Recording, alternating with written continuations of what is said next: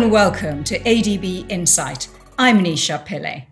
As we know, the Asia-Pacific region is a driver for global economic growth, but that comes at a cost because 50% of global greenhouse gas emissions also come from the Asia-Pacific region, the bulk of it from coal-fired power stations.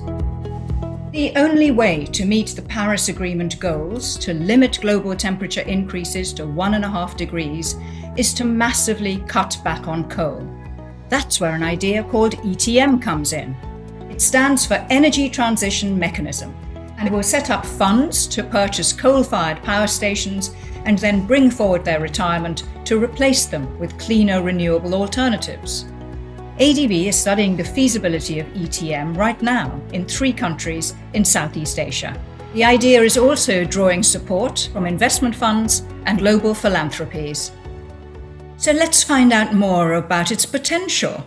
I'm pleased to say that we're joined now by the ADB VP Ahmed Saeed. VP Saeed, good to have you with us. So where did the ETM idea come from in the first place?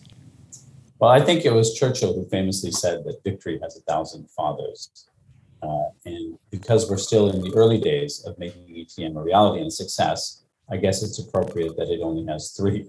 The first is the recognition that coal-fired power is an enormous problem. In fact, one of the few problems that may be able to lay claim to be the biggest problem in the world.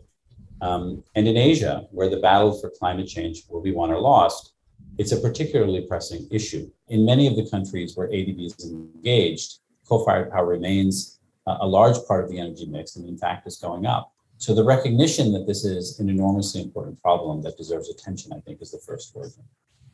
The second is the realization that addressing this problem is going to take creative, constructive, and elegant solutions. And in fact, will require us to use tools like blended finance, which let us bring together a coalition of various actors, market participants, philanthropy, concessionary capital, governments, to create mechanisms that incentivize the private sector to achieve our public aims. And then the third specific origin, the specific father of ETM, is a gentleman named Don Kanak, who began his career as an environmental activist and had a long and successful tenure in financial services, and who brought together these experiences to make a specific proposal. ADB has had the opportunity to take this idea forward, to engage our member countries, to engage donor governments, to engage the private sector, to do technical work in order to make this a reality. And really not a moment too soon, because not only is coal-fired power polluting the planet, it's also going to become fast uneconomical and overtaken by renewables, which are becoming cheaper and less expensive every day. We've seen that developed countries are having significant success in reducing coal-fired power. But in countries in the developing world, it's proving to be a much more complex and intractable problem. And so we're already getting individuals and institutions from other regions asking us about what we're doing in ETM. And we see this as a solution that's ultimately scalable to other regions of the world, and that can also provide a mechanism and a path for them to deal with this very important and very complex and pressing global issue. So if this has this kind of potential, how would it actually work in practice? Could you walk us through the basics? The ETM will in fact be made up of 2 separate funds. The first is something we're calling a carbon reduction fund, and the second is something we're calling a clean energy fund. The purpose of the carbon reduction fund is to provide a blended finance mechanism, one that brings together, as I said, a variety of different actors, in order to incentivize the early retirement of coal-fired power assets. And the basic way we do this is by lowering the cost of capital for this vehicle in a way that allows us to reduce by an equivalent number of years the operating life of coal-fired power assets. And so that's the carbon reduction facility, the one that will be taking coal out of the mix. Now, one of the great benefits of that, in addition to the fact that we will have removed coal-fired power, is that we enormously increase the scope for renewables. And so the second fund, the Clean Energy Fund, will invest in the growth and expansion of renewable power to replace the dirtier power that we will be hopefully taking out. Interesting that you have this 2-pronged approach, VP Saeed. Now, at the moment, the ADB is involved in 3 feasibility studies in Indonesia, the Philippines, and in Vietnam. Why did you choose these particular countries? For the 3 countries that you mentioned, Indonesia, Philippines, and Vietnam, coal-fired power is an enormous problem. In Indonesia, it's 60% of the energy mix. In the Philippines and in Vietnam, it's over half. In many countries in our region, coal continues to go up. But the countries are very serious about achieving their nationally determined contribution targets under Paris.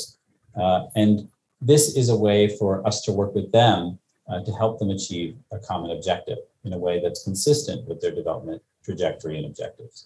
And what will the ADB's actual role be here? Will it be buying the coal-fired power stations itself? It's very unlikely that ADB will hold equity in the carbon reduction fund. We do anticipate being very actively involved in the clean energy fund that will finance the expansion of renewables. I think that this is an interesting project in many ways. One, of course, is its objectives, which are very important. But it's also very important because it represents a new way of doing business. What we're trying to do here is to leverage the intangible assets of our institution, the knowledge we have of specific subjects, such as carbon trading and offsets, the knowledge we have of specific countries, including Indonesia and the Philippines and Vietnam. We've been involved in the energy sector in Indonesia for over 50 years. We're based in the Philippines, where we have been for over 50 to 60 years. And of course, we've been engaged with Vietnam since that country's economic reopening. And it also allows us to leverage our reach as an institution. ADB really has this very strong convening authority, which allows it to sit at the intersection of a number of different actors. And the most important intangible asset we have that I think we bring to this process is trust. We don't have any agenda other than good outcomes for our countries and for their citizens. If I may add one very important additional point, one of our core objectives as an institution at ADB is sustainable and inclusive development. And so we're very focused on ensuring that the transition from traditional power sources to renewables is one that fully accounts for the interests of various communities, and especially traditionally marginalized communities within our member countries. And so it's a very, very important priority for our institution to ensure that the ETM mechanism, as well as other efforts around our institution, both in energy transition and other areas, are consistent with assuring a good outcome for all members of communities that will be affected, and that can be part of a just transition solution. It sounds like you think there's a lot of potential in ETM. How much of a game changer do you think it could be? If we look just at our target pilot countries, Indonesia, Philippines, and Vietnam, our objective is to reduce their coal-fired power by 50%. That's 200 million tons of CO2 a year, the equivalent of 61 million passenger cars. Just the pilot alone can be one of the largest sources of carbon offsets in the world. But we think that much more is possible. We think that this is a structure that can be replicated and scaled, not just across our region, but also in other regions. We also think that this represents a different way of doing business, as I said. And that way of doing business, I believe, is going to grow increasingly important as we move forward. The reality is that if anything has changed in the development landscape over the last 20 years, it is that there's a much broader array of actors that share the objectives of our institution. And ETM represents an example of a way for us to collaborate with these actors towards common purpose, and for us as a group to achieve more than would be possible for any one of our institutions or organizations alone. And so I think our ambitions are very large. They're both to make a significant dent in a very important problem, first in our region, and then to set a precedent for the world, but also to demonstrate that there's a new way of doing things that can be applied to more than one complex and urgent and pressing global concern. Fascinating interview, VP Saeed. Thank you so much for sharing your analysis and your ambitions with us. Thank you very much. Good to be with you. Thank you indeed to everyone for joining us on this episode of ADB Insight. I'm Nisha Pillay. Goodbye for now.